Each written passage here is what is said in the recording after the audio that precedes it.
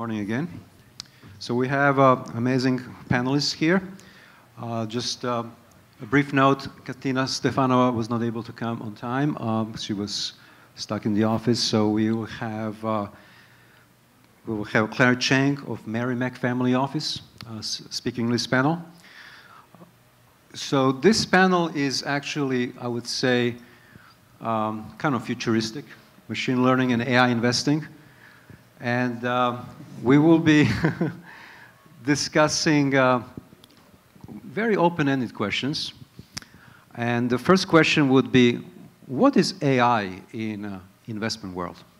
So maybe, Jessica, you'd like to take a little brief note on that for a few minutes, and then we'll go across. So I don't know how many of you were here yesterday, but there were a lot of really interesting discussions that wandered into the AI and machine learning space that I thought were excellent. And one of the gentlemen on the panel last night gave what I think is a nice definition that's sort of sweeping, which is when a computer does something that you'd normally expect a person to be able to do. And to me, that's sort of the important way to think about what does someone in the public expect when you say AI. And then I think it's also really easy to then to sort of devolve into the more sort of discussions of like, well, is it deep learning? Like statistics, isn't it? This is, this isn't it. This isn't it. And in my view, sort of as long as you know what you're doing and you can separate out the marketing terms from the actual work that you're doing, that's really what's important. So sort of not drinking your own Kool-Aid. So my definition is usually when people think, I would think a person would have needed to do that, but you've been able to get a computer to do it, then you might be able to call that AI if you want to stretch. Okay, thank you. And Paul? It's a very interesting concept, AI. There's a lot of science fiction movies about it. In practice, though, I personally primarily see it as an evolution of the toolbox of a quantitative researcher. It's moving beyond the traditional linear regression, even though in some really narrow sense you could see that as a form of AI too, moving towards non-parametric, non-linear, multi-dimensional methods that are stronger in terms of handling conditional logic, multi-layered logic, and better at handling correlated predictors. These kinds of things, moving towards nonlinear methods that are more adaptive. That would be sort of the quant's angle on what is AI in investments.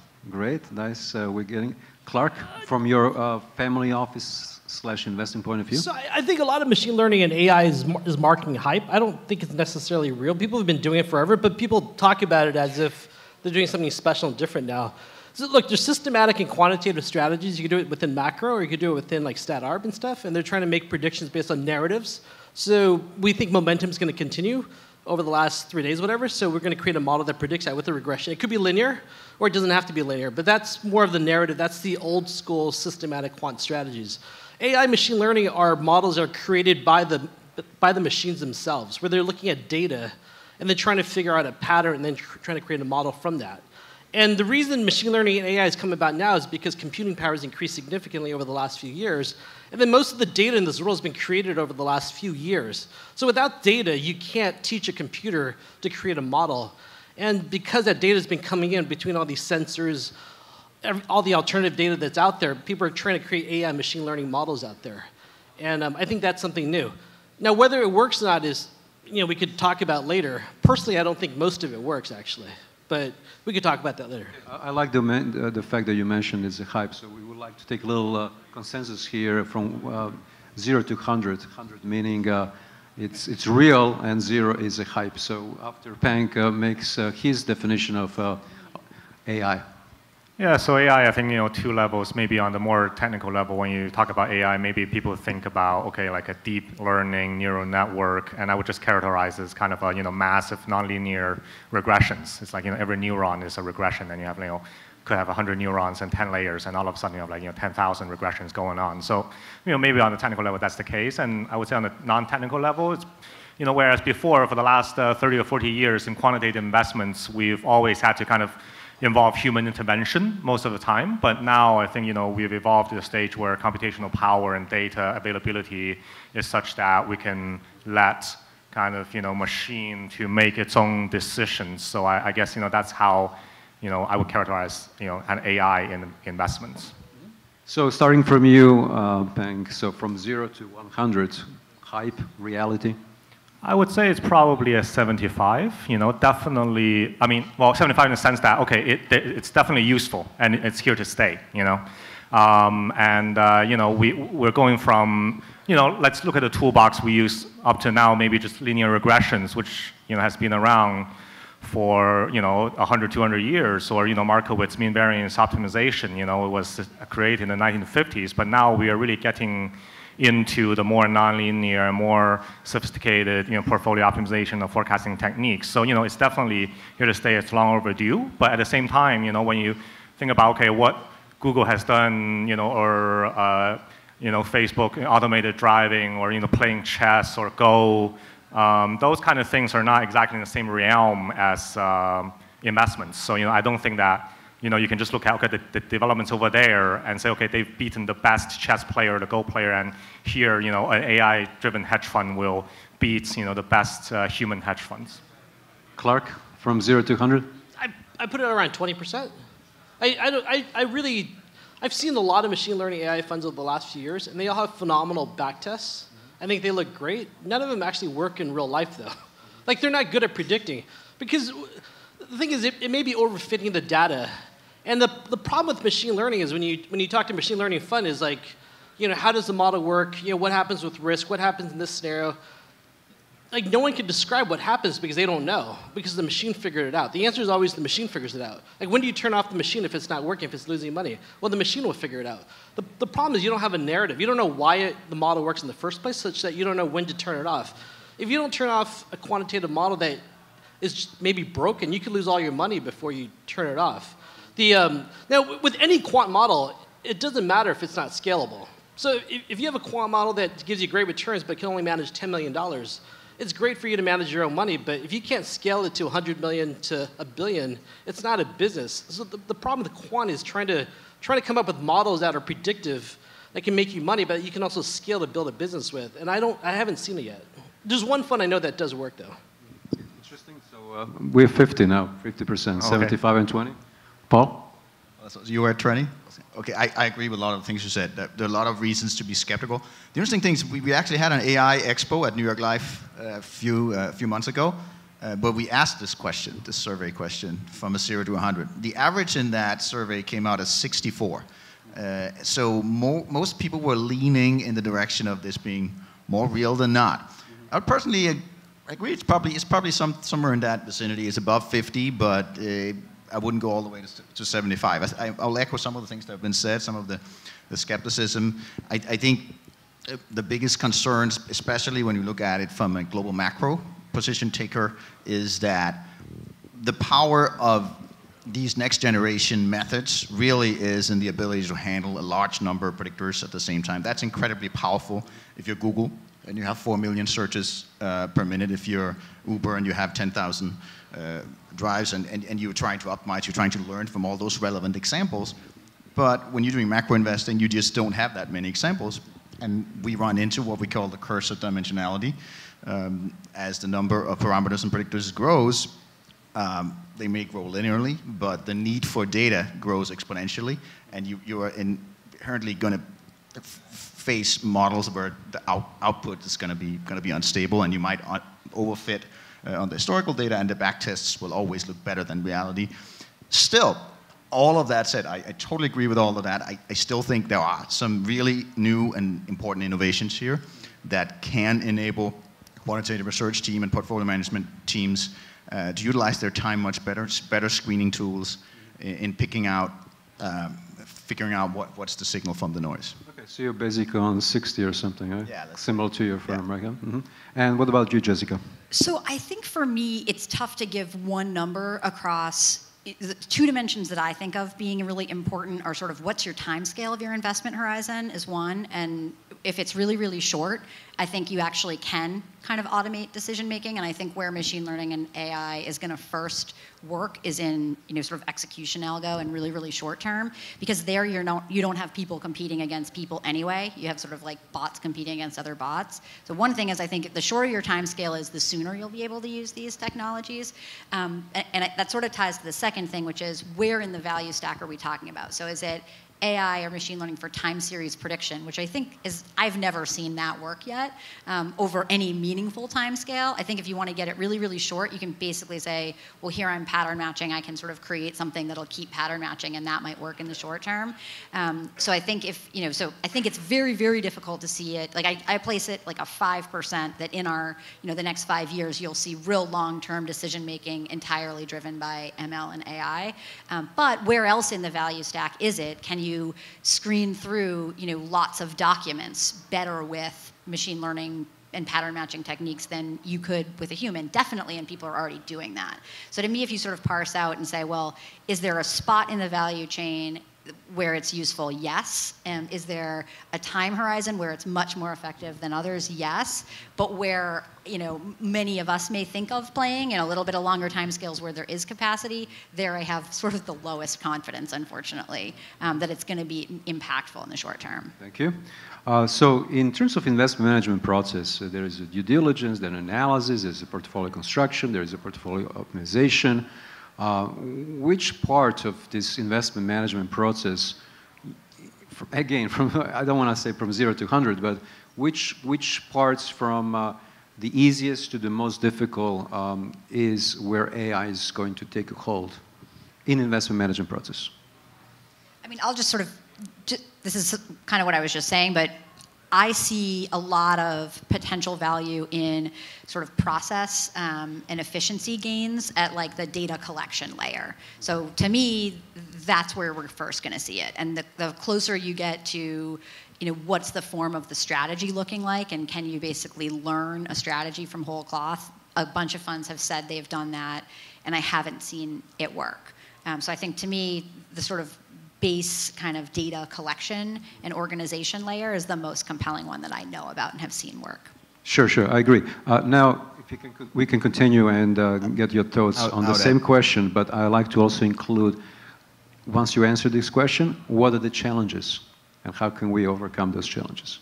Obviously, I would add monitoring and screening. That part of the investment process can be very time consuming. There are some surveys CFA in New York did some months ago, showing that it's only, at this point, 10% of all analysts in the industry that have experimented and tried to implement machine learning types of techniques. There's still a lot of spreadsheets going on, and I love spreadsheets. There's nothing wrong with Excel.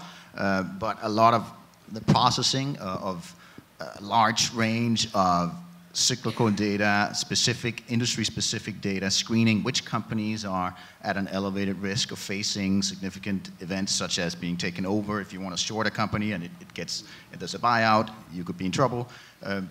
Having tools that enable you to screen large amounts of data and highlight which ones needs closer attention, kind of like Airbnb is looking for fraudulent transaction in the same way. That's where there's a lot of low-hanging fruits.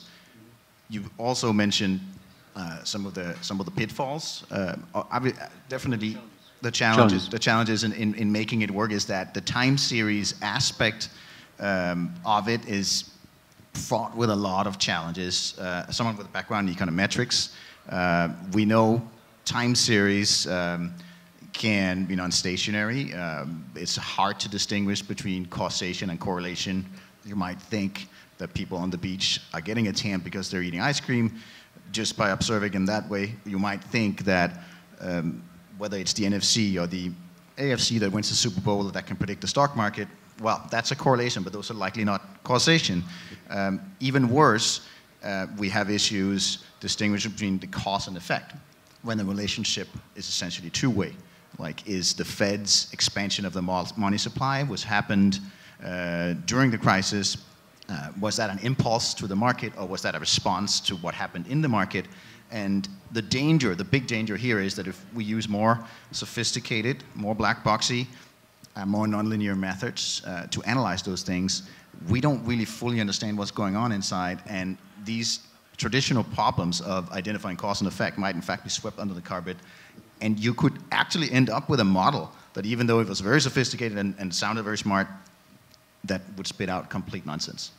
That is a real risk. Clark, from your point of view. So at a high level, when you're looking at strategic asset allocation, tactical asset allocation, those are very long-term trends and stuff. AI machine learning is not useful for that. First of all, your data is going to come quarterly instead of daily or even minutes. And without data, the machine learning model does not have enough data to learn to kind of describe the pattern and come up with a model.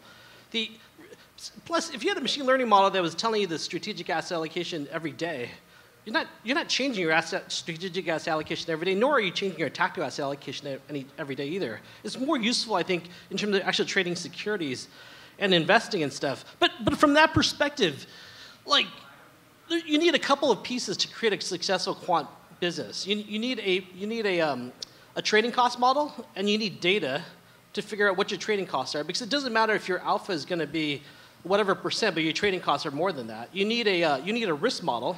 Technically, you don't want to use something that's out there, because if it's already out there, you're not going to get any alpha from your risk model. So you come up with your own risk model. You need an optimization model. I mean, there's some holy grails to optimization, such as multi-time horizon optimization or factor timing models, but only the biggest quant funds out there like 2 Sigma, DE, Shaw, Renaissance have solved those problems. Most people have not solved those problems. They have estimations of them, but they haven't solved it. And the last piece is going to be the return forecast models. Now, AI machine learning may be useful in forecasting out returns, but you're missing the other pieces, which may be why a lot of these machine learning funds are failing, because they have one piece of it, which is forecasting the return, but they don't have the risk model, the trading cost model, nor the optimization model. Likewise, there are funds out there that are they have phenomenal data. So there's a fund called Cargo Metrics out there. There's guys like Quantopia, they're trying to do something different. They have one piece of it, which is they have data to forecast returns, but they don't have the other pieces. What they should do is just sell that data to 2 Sigma, DE, Shaw, or Renaissance. Now, the biggest problem with all of machine learning AI is data. And it's not just the amount of data, it's the history of data. You need enough history. So like, in our business, what we're trying to avoid is skew. So it doesn't matter if you're making 10% a year if you're going to lose 50% in 1 year. You're trying to avoid skew. Skew only happens once every 10 years in a financial crisis or some kind of huge risk-off scenario. But you need data going back multiple cycles. Machine learning data, alternative data, hasn't been around long enough. It's all been accumulated over the last few years. So you don't know what's going to happen in the next crisis, whether these machine learning models will actually work. The second thing with data besides history is the quality of the data. And people are taking data everywhere, but the quality of the data is so important, because if the data is not good, the inputs are not good, the model is completely worthless. Like, you have to clean the data. And if you go visit Renaissance, and there's a great book about Renaissance, too, that just came out this week, if you guys want to read it. I just downloaded it on Audible. But if you go visit Renaissance, like a third of the team there, all they do is clean data. These are PhDs, and all they do is clean data. Because if your data is not clean, if it's not good, it's useless. If you look at someone like 2 Sigma, so these quant guys, the big guys, have been downloading data, scraping data every day, and they timestamp it for the last 20 years. Reuters is giving out data to these guys, they're selling it, but they correct their errors. So there's errors in the data. They correct them over time. They basically correct them over the database. The problem with anyone buying that data is that it's not the data that people traded on in the markets at that time. It's corrected data in hindsight. So the only guys who have that actual data from history are the big guys who've stored it and timestamped it over that time period. I think in some cases, Reuters has actually asked these big guys, can we buy the data back with the errors? And they won't sell it back to them. But data and quality of data, history data, is extremely important for AI and machine learning. And I don't think for new guys out there, they have that. They have those resources and that data set to do this work on. Very, very good. Thank you so much for this insight. Now, we do have big guys here on this panel. Peng, JP Morgan, I cannot be bigger than that. Big elephant in the room, right? It's a big company, but I'm not a big guy. You're very modest because you're Chinese. That's okay. Okay. We have some Chinese here working with us, right? So she's going to tell me, oh my God, how can you say that? Anyway, if you can tell us, how do you overcome these challenges at JP Morgan? You have an amazing team there. Thanks. So, I mean, I would say I kind of slightly disagree with what Clark just said. I think if you look at that, that's good. kind of the cycle of a trade, right? First is like signal generation. Okay. Number 2 is portfolio optimization. Number 3 is basically trade execution. I would say that of these 3 stages, trade execution is kind of the easiest place for machine learning to be implemented, as just said. And then portfolio optimization, I think there's a lot of potential there as well, because even look at the state-of-the-art borrower model, for example, it's still based on mean variance optimization or like risk parity. It even kind of reduces the return dimension, only focuses on the standard deviation or the correlations. But there are so many things that we can take into account within this portfolio optimization space, where we can take into account higher moments, co-skewness, kurtosis, et cetera, which can all be accommodated within the machine learning framework. And at the end of the day, machine learning and AI problems are optimization problems. Okay, so like over there, I think there's a lot of room for alpha generation. Okay, now when it comes to signal discovery, I would say actually that is probably the most difficult part for AI to come in, because the noise is so big in the financials data. The signal to noise ratio is so low. Whereas let's say if you look at what Uber is doing or Google is doing, they probably expect a hit ratio of something like 95% on their NLP algo or their automated driving algo, or like, to be honest, in your automated driving, you cannot have a hit ratio of 95%, right? It has to be 99.9%, or more. But for us, if we can get a hit ratio of 55%, we'll already be very ecstatic about our algorithm. So I would say that's probably where the challenge comes from. So I would say that for us right now, the focus is more on the portfolio optimization part and the execution part. And in terms of signal generation, like I would look at it as a kind of greenfield project. If we can find something that works, great. If not, no worries. Why? Because you talked about time series forecasting, right? Where machine learning doesn't really work. But the fact is, no algorithm, no economic or statistic method has done well in time series forecasting, whether it's ARIMA or GARCH, whatever. So if even machine learning can improve it on a little bit, I think that's already value added, and it merits attention and investments. I think you answered part of my next question, which is what are some use cases where you as a team leader in your past firm, Quantopian or Fidelity now, you've been working on some projects that I'm sure not all projects are going to be 100% okay, right? So sometimes you just say, well, we're wrong, we'll go back to the drawing board and let's try something else. So what are some pitfalls that you have encountered, both the current firm and the previous firm? If you can share with the audience, what are some things that you work for, months, and then you say, wow, this is not really going to work? That is true of every project. So once in a while, like a rare counter occurrence that you often can't later prove was different than luck, you get something really working. So it was funny to hear you mentioning Quantopian. So I was there up until this summer. So Quantopian, if you're not familiar with it, is basically, it's not really an AI/ML company. Now we did a couple things. We're trying to use that. I'll talk a little bit about them because I think they're interesting. It's actually kind of going this other direction, right? So on one hand, you can say, is machine learning or AI good at sort of pretending you have an army of people brute forcing a problem that could be done slowly, like reading every accounting statement? Well, Quantopian is sort of like, hey, people of the internet, let's crowdsource and actually let humans try to solve this problem in any different way. Now, both have that same problem of you can basically get overfit. So Quantopian, we would have millions of strategies people had designed, and we wanted to try to find some efficient way to search through them and find predictive algorithms. And so we looked at some machine learning techniques to try to do that. It was very challenging. The place that I think we made the most progress was once we had used traditional techniques to select what we thought sort of the best 1% of algorithms was. And it's sort of one of those things where it's pretty easy to discard like the bottom 80% of algorithms, right? So they're just either not trading enough securities, right? It's like a really big search space. So once you sort of get the categorical non-predictive things and you pick a set of strategies, we would do that and then say, can we use machine learning to learn and online update how we would weight these signals? So imagine we had then picked from the crowd and we would have like 30 or 50 or 100 signals. How should we weight those over time, and can we learn and update those weights? And it looked pretty interesting. We made some good progress. What was always the most painful moment was when you'd say, okay, great, this looks kind of promising. What % improvement is it over some benchmark? So what would be a reasonable benchmark? I always like equal weight. Right? So what % improvement does this smart online learning weight update get you over equal weight?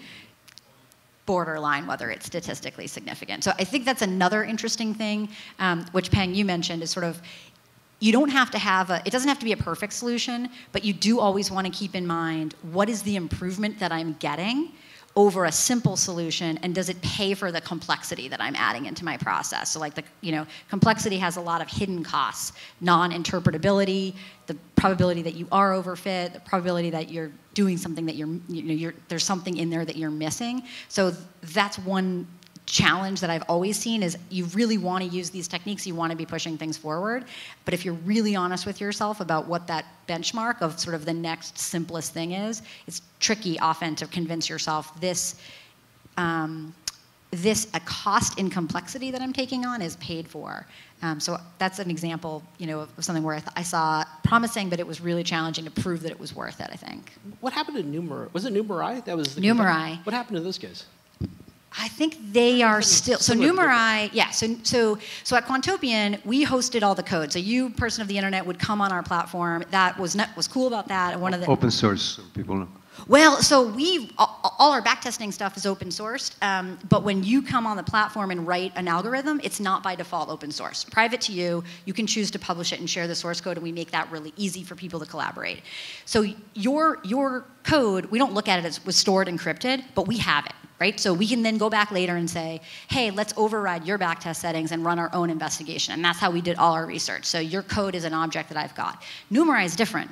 They operated more like Kaggle. So data scientists out in the world, I'm going to give you a hashed set of data. You don't know what it is. You're going to run a prediction model, and then you're going to give me the answers. Now, I don't have any of the models. I can't check that later, and I don't know you'll show up tomorrow to give me the predictions. So that was what I thought was the biggest challenge. Now, I don't actually know where they are now with running a fund or how it's going. I didn't know if they were still around or not. But what's interesting about Numerai and Quantopia is that they're doing something different in this world, which I think you need to do. But when you look at some of the successful quant guys in this business, I mean, the guys who have a machine learning model, which I think does great, and annualizes like 30% a year, they're not finance guys. They're all coders. And then if you look at the Renaissance guys, none of them are finance guys. And I've seen them for like 15 years, and I can't wait to read the rest of the book. But they're not finance guys either. They're all PhDs. But the best guys at Renaissance are astronomers, because astronomers are good at looking at data with holes in it. And when you look at financial data, the data is not perfect, which is what I talk about quality. They can look at data with holes in it and try to piece that together to come up with a predictive model. So you would never suspect that if you're majoring in astronomy out of college, you could actually become a billionaire running money at Renaissance. But I think it's to your point that the challenge, and this is what I felt at Quantopian, and I think Numerai has it.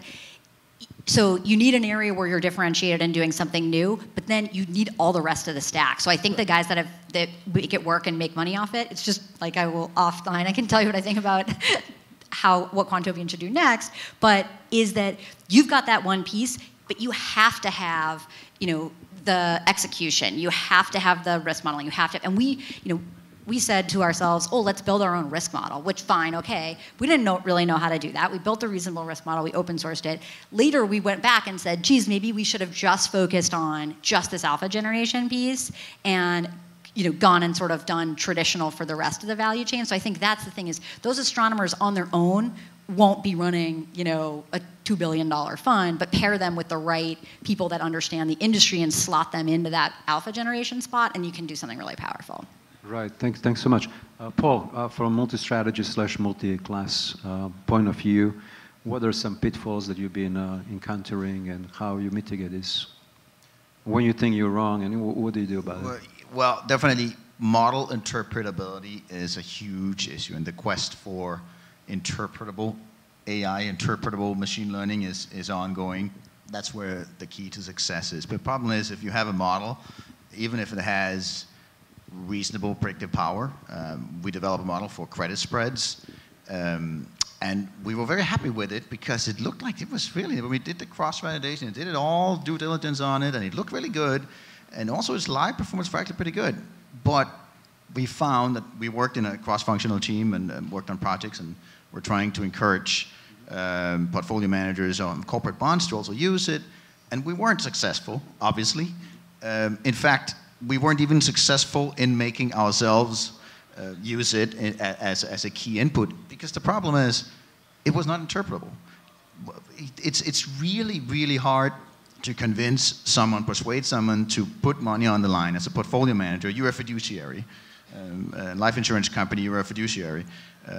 If you can't understand and explain why a model says something, it's not going to be that valuable. And that's one thing that's a little bit, it's not necessarily unique to finance, but it's definitely particular to finance. If you look at some of the arenas where machine learning and AI has really, really made progress, if you think about Netflix recommending you might also like this one. No one's going to ask, wait, why do you recommend that one?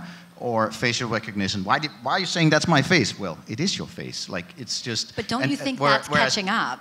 It is catching up. It's catching up to those guys, right? Because they were like, nobody cares, no one's checking. Why am I getting this ad? Well, all of a sudden now, people are asking. Up to them too. Even in tech, they're going to have to explain. The search engine ranking is really under microscope now. But so the search for in terms of how do we alleviate it? The search for interpretable AI, and in our research, what we've found is that neural networks, we often ran comparisons where we predicted using neural networks, more deep learning, multi-layered perceptrons, comparing that to tree-based algorithms and then traditional ones.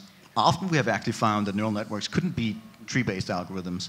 Tree-based algorithms, for instance, like random forest, is something that sort of sits in the middle in terms of complexity, and it is actually interpretable. So we're working on putting tools together that actually allow you to decompose why is it saying what it's saying, because without that, not going to be that successful. This nicely leads to another question, which is Google, Amazon, Facebook, all these big guys, big elephants, I would say.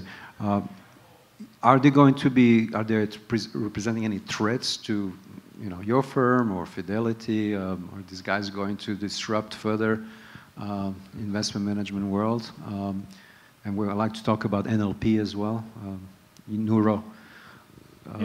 Yeah, so I think I probably don't see them as a threat in the sense that they will start a bank or a hedge fund and then take over what we do, because I think there is value in kind of, us being in finance, having a financial background and understanding the market, because, as I just said, let's say our market, the data is very, very noisy, whereas machine learning, deep learning techniques are developed for data that's relatively has low noise, high signal. So, when they come into our arena, if they were to attempt anything, and I've actually seen some examples of that. Some people have tried it, and they produce something that has a hit ratio of 65% or sometimes even 90%. And I looked at that research, I already know that okay, there's something wrong in your research. So I would say that it's definitely more kind of productive if you were to have someone that with a good understanding of financial markets to guide that AI machine learning research than someone just coming in completely without any background and just say, okay, I'm going to disrupt this market by implementing some kind of LSTM or whatever fancy neural network model there is, just from experience. And I think, as you guys have said, you tried implementing very complicated models. They may not beat very simple models. And why is that? I think it's because, number one, these algorithms, you cannot just plug and play, just take it out of the box and apply it in the financial markets directly and expect it to increase your return by 30%, because if that can be done, then everybody would have done it, okay? And secondly, I think it really requires, a lot of thoughtfulness in designing a model and understanding the model before applying it to, financial applications, because the cost of getting it wrong can be so high and, interpretability is so important. So, I think if someone is thoughtful in implementing a machine learning model, right, and have the understanding of financial markets, the internal mechanics, I think, it can be successful as opposed to just, okay, I have 10 libraries, Python code, and then just apply blindly onto my data. I would actually disagree. Only because all the data out there is with Facebook, Google, and Amazon. They have all the data. They don't have to sell it to people. They could keep it and run models off of it, but they have more data than anyone else out there. Now, I've actually met quant funds trying to start, and they worked at one of those places. And I go, why should I invest with you coming out of one of these shops when it's better to invest in the actual firm itself if they were running a quant model? And one of them told me, actually both of them told me, kind of quietly, and I don't think they'll ever verify, but one of them was forecasting out political outcomes, and they were using the data that they had, which is not out there in the world, and they said that they realized that they're trying to sell it, but they realized that they could actually make more money turning that model to predict political outcomes into a financial model that trades securities. And they specifically trade consumer securities because that's what they have the most predictive capability with, given the data. So they said one of those firms has a little glass bowl, and it's a secret room where these guys basically run quant models and manage the cash for those firms. And they have the data and they run it. But I mean, they're never going to talk about it. But the biggest fear when you talk to Two Sigma, Renaissance, and Dia Shah is one of those guys basically running a financial model, because they could take over the world. They have the resources, they have the technology, and they have the data, which is the most important. They have the data which no one else can get. They don't have to sell. They could keep it, and they have the data. So I think that is the biggest fear. So I would actually disagree. But I've talked to a few guys who work at those shops who have actually created them. Going back to, let's talk about open source. Give me some indications to the audience what open source is okay. Define it a little bit. Some of them are not, kind of on that level. Well, and actually to just tie up on, I sort of think it sort of segues into talking about open source. So I agree. I think we should be scared of those sort of big 3, 4, 5 internet companies. They can kind of do whatever they want, and if they come after what we're doing, I think they can do it, frankly, because I think they can hire. Now, it's interesting that they haven't yet, and actually almost like a little insulting, because I think they're like, hey, look, we're making so much money over here selling ads to you guys. We'll get to that later. I think healthcare is something, obviously, that they're further out on, right? So they're going there. So they have all the data. They also have all the talent. Right, so that's the other thing. I did a talk for up in Boston where I was sort of saying, hey, what can we observe about investment, talent, and use cases? And is AI going to come and have an impact on financial services broadly, not just sort of investment? And that's the thing. If you look at where, if you believe the publication record is any sort of a proxy for where the frontline talent is, it's all at Google, way more than even in academia. And friends of mine who are very credible in the machine learning and AI space in academia have been bemoaning reverse brain drain from academia to Google, right? And they have started publishing, so that's better than nothing. But so I think we should definitely be aware that they've got all the data and the preponderance of the talent, and keep that. Now, what's interesting then is how does that play with this other force you see that helped drive the internet, which is open source software development. So the phenomenon there, I think I would roughly summarize as you've got all the AI talent, but you've also got another sort of dimension, which is all the top developer talent. And we have had an interesting shift in sort of the way that folks think about their careers in computer science and development. And it's much more about having your sort of personal work record on open source software available on GitHub. Your personal brand, you're much more of a free agent. It's a very mercenary way of operating. So these tech companies, as you see, have to pay these guys like crazy to keep them because they all know their value on the open market. And it's a real, very competitive, very expensive race for talent that's also impacting us. So I think open source has been a big driver of innovation and pushing things forward. It allows for collaboration, and it's something that was really behind Quantopian being able to get up and running. So I think it's impactful. I don't have any really sage predictions of what that intersection of open source and AI means. I think you see Google using it really strategically, where they'll open source toolkits to get everybody on their way of thinking and running things, and I think there are other benefits for them there. And I also see financial services firms sort of trying to figure out how to catch up. They want to use those open source packages. They are using them, and then there are challenges that they run into. So actually, I would be curious, if you guys use open source tools and what challenges, because I've seen there are challenges at Fidelity, yet I think it's pretty impressive that folks are using these tools and figuring out how to de-risk it. But I don't know. I think that's pretty broad spread. From a quant researcher's perspective, I would say open source, definitely, the open source revolution is enormously beneficial, and it's making us all more productive. The knowledge sharing that's inherent in it.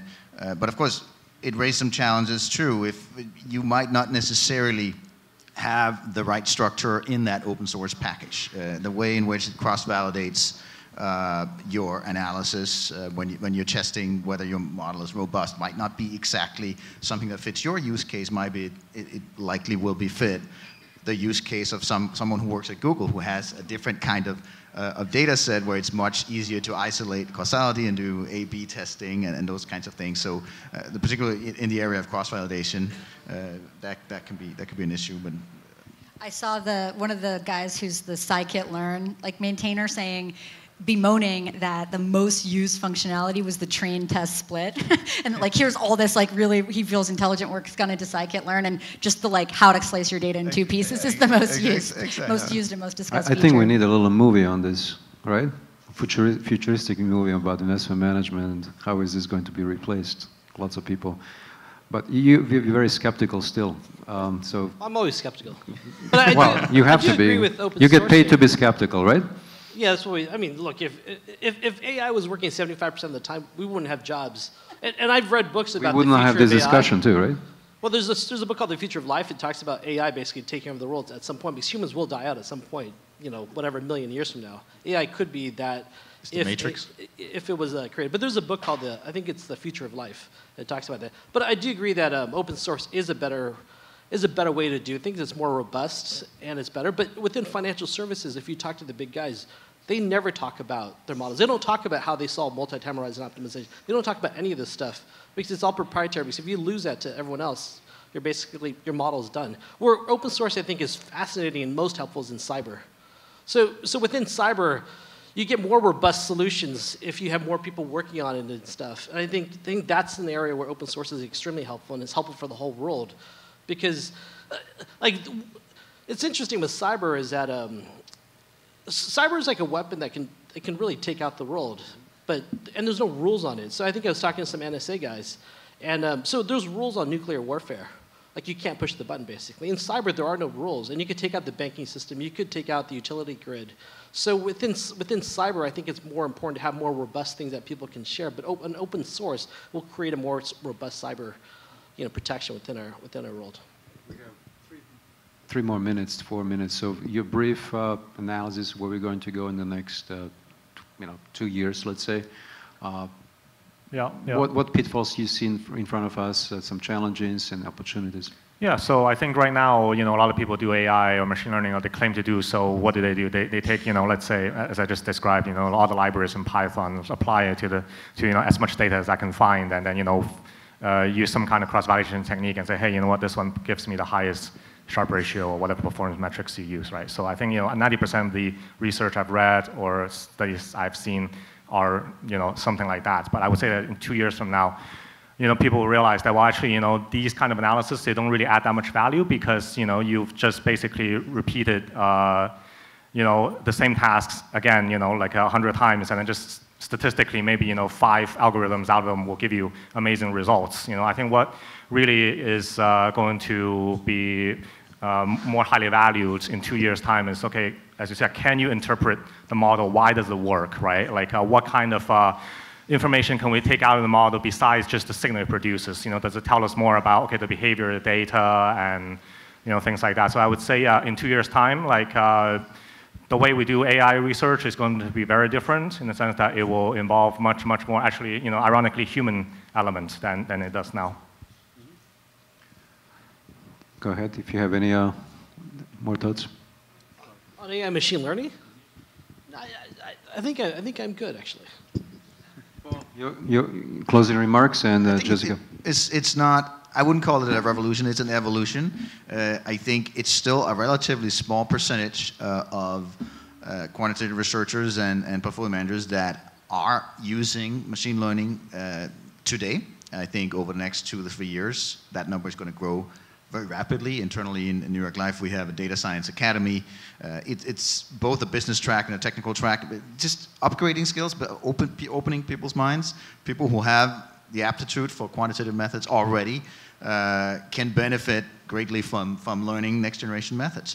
And with that, there's going to be better tools for screening, monitoring, better tools for identifying key predictors. And that's going to, once that starts permeating the industry, and that's still going to take some time, but then it's going to lead to a lot of efficiencies.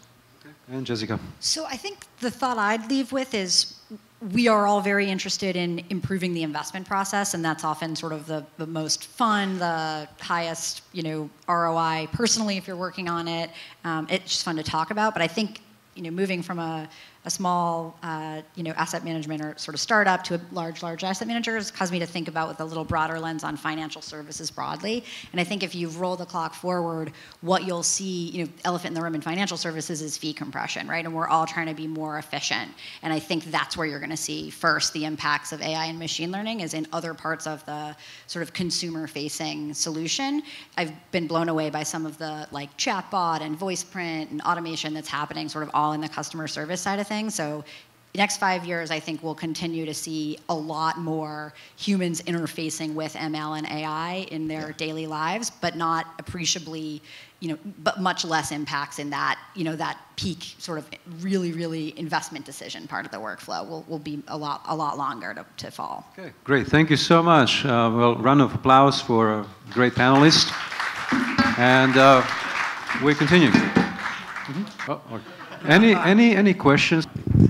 Everything okay? I have a clear? question. I want to ask a question. Okay. One more question. Well, it's said on a consumer level there is this sentiment that people buy on emotions and justify with logic. So in the investment world or asset management world, so how do you, for example, put this together when your internal feeling, your gut, basically tells you that you shouldn't do this or shouldn't do that, and artificial intelligence or the data is completely opposite of that. So how would you base your decision then on your internal feeling is that you shouldn't go there and artificial intelligence tells you otherwise? It's funny. I'm actually a psychologist too. When you look at people respond differently than how they behave. So it doesn't matter what people are thinking, what they tell you, because how they behave may be different than what they're saying. Without quant models, you're trying to markets. I would say are irrational for the most part. Over time, they may become rational, but markets are irrational at any one point in time. And with every quant model, you're trying to predict that irrationality, like the seasonality effect or the end of the month effect or some kind of effect. With AI, you're trying to recognize those patterns too. The problem with AI is it recognizes the pattern, it's pattern recognition, but you can't explain what the pattern is. So if the pattern disappears because markets are systemically changing, then you can't turn off that model. Like right now, we used to have 8,000 stocks. We only have 4,000 stocks now. We have more quants trading now than there used to be. There's fewer retail people. Like the markets itself are systemically changing. And with an AI machine learning model, the problem is there's no narrative on why it was working, what it was predicting, that you can't turn it off. I think that's the bigger problem. And it's great at explaining history. It's great in a backtest, but going forward, it may not be the case as people change. Thank you, Val. So one thing to add is just I think the short term, like let's say if we're to forecast 1 month volatility, for example, I tried a lot of different fundamental variables, and none of it works. It's purely technical, okay? And therefore, I think AI machine learning works really well there. But if you were to forecast, say, 12-month returns, for example, then that's where the fundamentals come in. So I would say that depending on what kind of frequency you're looking at, sometimes you just have to go with the machines because, as you said, it's not rational, okay? But in the longer term, rationality kicks in, and therefore you need kind of the more fundamental aspects, basically. I learned yesterday that also emotions are supposedly quantifiable. So can that be worked into the prediction models? I mean, I think there you get into why folks think that sentiment works, right? So they say, and this maybe works with stocks that everyone likes to talk about on Twitter. I know when I was looking at Estimize's data, they've got like 100 times. I don't know if you're familiar with Estimize, crowdsources estimates, but they've got like 100 or 1,000 times more folks covering Apple, right, than some boring utility. So I think, yeah, like in the short term, right, so sort of short-term voting machine, long-term weighing machine, people's emotions and predictions and thoughts about what are going to happen definitely drive markets. The trick is, exactly being able, like this multi-period optimization problem, like over what time scale will the emotion continue to drive before there'll be some comeuppance, right? And so the more liquid markets, the faster that happens. I think a great example, that's been talked about a lot, but it's still too fun to not mention it, is what if you aren't sort of sampling the markets that often? Then I think that's where you get your private bubble WeWork situations, right? So there it's like all emotion, want it to work, want it to work, want it to work. That can carry on for a really long time. So predicting when it tips from emotion to rationality is a really challenging problem. And I did see an interesting quant model where they were actually they had exclusive access to like TD and all these other guys that trade Charles Schwab and stuff. And they were asking the clients there to give their view on a stock, positive or negative, while they're trading. And I was asking them, like, how does the model work and stuff? Like, what if the customer, the retail customer, is wrong in his view? So he says, we don't actually buy when they actually recommend the stock. We may actually trade the opposite. So what you're saying makes a lot of sense. But what I was saying earlier is that what people say what people believe in may actually go against them. That these guys are actually short the stuff that people want to be long, and it actually makes money. The question is, I don't know how scalable it is, and I don't know, as they raise more money, will it continue to work? I don't know the answer to, and I told them that's the biggest question. Scalability is the biggest question. Let's end here, and thank you very much for the panelists. Thank you. Thank you all.